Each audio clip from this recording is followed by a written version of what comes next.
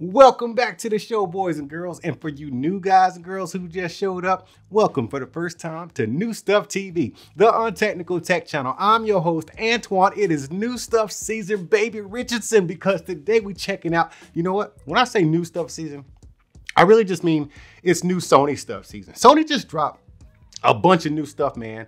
Like three new speakers and a set of headphones, man. And today on this particular video, we talking about this brand new ULT Field 1 Bluetooth speaker. Dude, I just want to throw up some heart emojis, man. I really like this thing. First of all, the design is probably one of my faves. Of all the smaller bottle-sized Bluetooth speakers, this one's got to be like up there. Like, dude, Sony, you kind of nailed it. You get it, Sony. All my complaining that I do on my videos about speakers and stuff and headphones, it seems like Sony be the only ones that be listening to me, man. So I appreciate you, dude. Sony man, I appreciate you opening up your ears and listening to me. So first of all, this thing actually replaces the Sony XE200. Now, I know back when I checked that one out on the channel, a lot of people seemed a little disappointed by that speaker. I think with an update that they did and like some EQ tweaks, man, that speaker actually sounded pretty good. But some people were still disappointed in it. Well, Sony, they're back, okay? They're back to the old school Sony. And this time they're bringing some other stuff, man. It's called ULT. I'm gonna just call it a bass boost for all you people who out there just don't get it. It is ULT, okay? But for all intents and purposes, it is a bass boost. It is a physical button, okay, on the speaker. And I freaking love it because it gives your sound, your music, that extra thump that you might be looking for when you want it, and you can just turn it off when you don't need it. Say you're listening to a YouTube video like this one or a podcast or something. You just take it off and you get nice, clean, level sound all across the board. And then when you want that extra thump, you just tap the button. But we got time for that later, man. Let's just get into some other kind of specky stuff. Even though it's the untechnical tech channel, I got to tell you about some stuff, man. So with the ULT Field 1, you got one low frequency mode, and that is by pushing that button right there, which we just discussed, and we will go over in just a moment. But that's it right there. And inside of the app, you also get your traditional 3-band EQ, which I don't think you need for a speaker of this size. I think it sounds fantastic coming right out of the box once you combine it with this ULT button right there. And then for those of you who be doing stuff like doing life, right? You want to take this thing with you. It will fit in your cup and bottle holders, okay? So you just gonna take it with you, right? It is IP67 rated, okay? So it's kind of life proof in that sense, but guess what? It is also rust proof. So I was talking to Sony man and he said, hey man, in San Diego, we be taking our stuff to the beach. And I thought about it, man. I be taking my stuff to the beach too. I live in Texas. I got the dirty Galveston beach. So it's still a beach, right? Salt water. So it's rust proof. So your inside, your guts, they ain't gonna be rusting either because, yeah, Sony did that. IP67, is there a number for rust proof? I don't know, but Sony's doing it already inside of this speaker. So while it's fighting all that dust, rust, and water, it is also shock proof. Right here, man, if you look on the end caps here, you got these, this is like straight up like hard rubber, man. So you can just bang this thing against the wall or on the concrete or whatever, or just throw it, man. Just toss it, man, and it's gonna survive the drop. The speaker is actually life proof. Amongst all that life proofness, you can also take your phone calls with this because you got a button right there to answer and end calls. Since I'm on the top here with the interface, you got your power on, your Bluetooth button, answer and end calls, and play and pause. Then you got your volume up, and of course that ULT button, which I keep bringing up. So as you're playing this thing, man, I guess you're wondering, how much sound am I gonna get out of this thing? How long can I keep that party going? Well, up to 12 hours. Now, take that with a grain of salt because it really just depends on how loud you play this thing. At full volume, I'm assuming you're gonna degrade that battery life just a little bit, but hey, take it how you want it.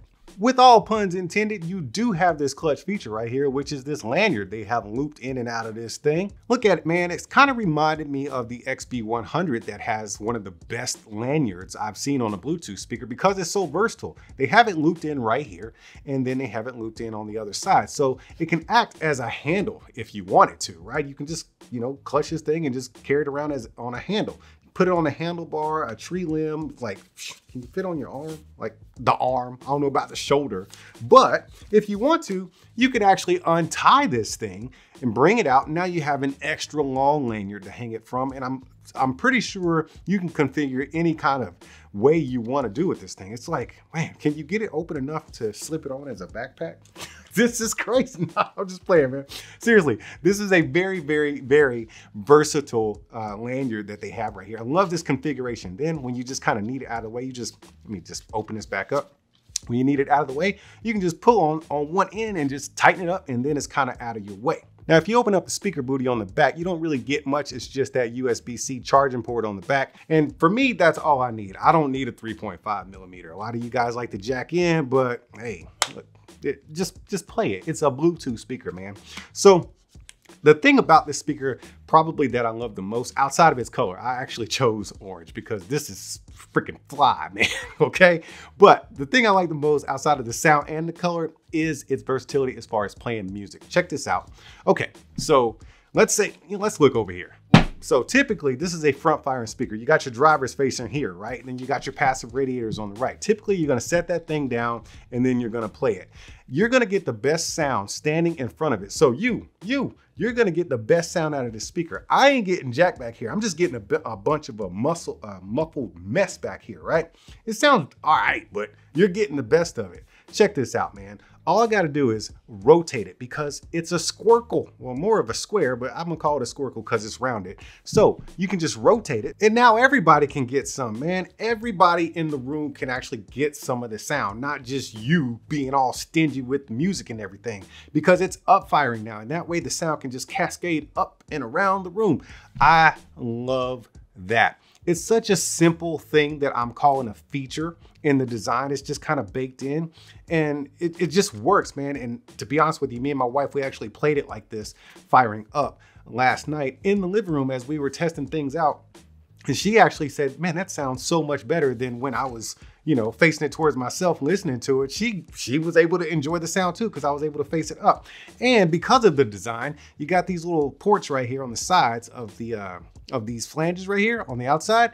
That allows this base radiator to do some damage, man. You can also stand it up just like that, and then you still have air coming out of here because ULT means pressurizing the room and letting that bass drop. And that's what this is gonna do. It's actually gonna allow all the sound to still come out of these flanges right here while you're still getting all the clarity coming out of the drivers in the front. The design of this thing is so freaking clutch, and Sony's other speakers that are coming out now have this similar design, and I'm here for it because it allows the speaker to be just that much more versatile. It's not a one-trick pony where it just sits at you and fires forward, especially being this small, man. I just love that. But now I want to share with you the app experience that you're going to get with the ULT Field 7.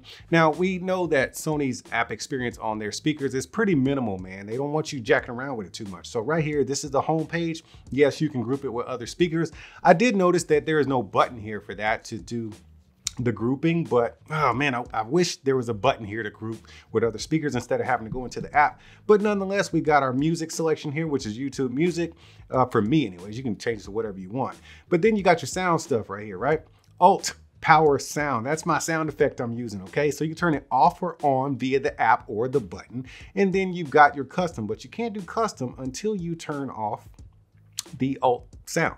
So you got your 3-band EQ, which is typical there. So for those of you who are familiar with this app, you know what you're getting, man. So, oh, let me turn my sound back on. Let me do the ULT because I like that ULT power sound, baby. Now, what I want to do is get into some tracks. So typically I set the speaker up outside and like, you know, I'll play some tracks, you know, in a controlled environment. That way you can hear it. But today, I'm feeling a little loose, man. Let's just do it right here in real time. Now, to hear a comparison of how this thing sounds compared to something like the JBL Charge 5 or the Flip 6. The Flip 6 is actually a more direct competitor. And then the Motion 300. Yeah, I got the Soundcore Motion 300. I've got the JBL Flip 6. And I've got the JBL Charge 5, which I will be comparing it to on my other channel. So after you leave here, go hang out over there, man, because that's where I'm gonna be hanging out, just wearing this thing out. Oh.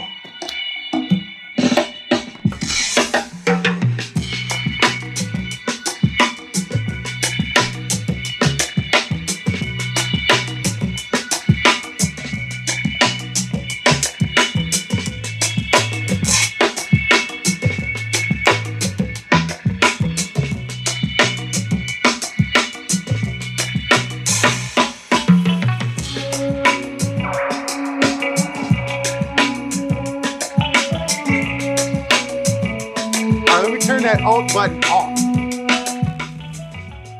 it goes boom.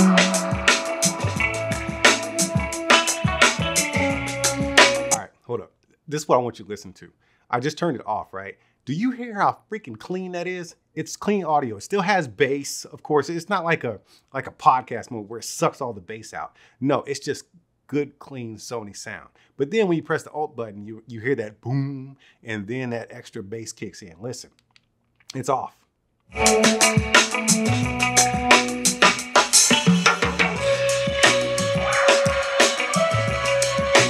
turn it on.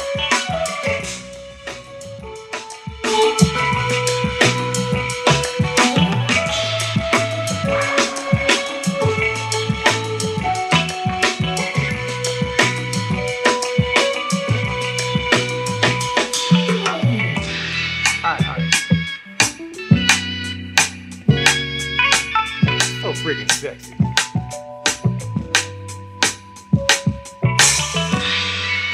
Right, let's check this out. So thick. Don't prove me wrong, prove you right. Don't prove me wrong, prove you right. My word is bond, we turn it off again. Spit no lies. This is off. A daughter of the sunshine. Still sounds great. Turn it back on. Every blue moon I come alive at night. I like lace and I like braids, but I love my natural edges laid from the east side, building on the west coast. Man, this thing is all right, man. I love it. You hear how thick that bass gets when you hit that alt button? Oh man, this isn't like, look, you can only hear so much over the microphones and YouTube and stuff, man. It sounds so freaking good. This is a different sound from the XE200. It's richer, it's cleaner, and the bass is thicker and deeper. Oh man. Sony ULT Field 1. You kind of did it, Sony, man. Good job. Good job, man. Love the color, love the design, love the light-proofness, love that thick sound. Hey, man, y'all keep being good to each other, and I'll see you when I see you.